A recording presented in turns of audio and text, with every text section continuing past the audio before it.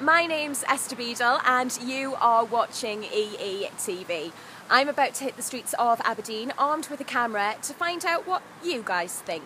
This week's question: has Christmas come a little bit too early this year?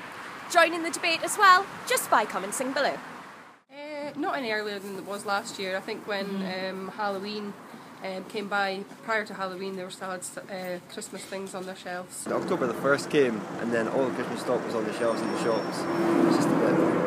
Well, there's a guy down in Hilton. He's got his Christmas decorations on his house every day of the year. So I think it's too early. But well, there's nothing we can do about it. We've already finished the Christmas shopping, but no, I haven't even started it. Not for me, because actually I'm just recovering from leukemia. Not too bad. I'm in remission, mainly for the grandbabies.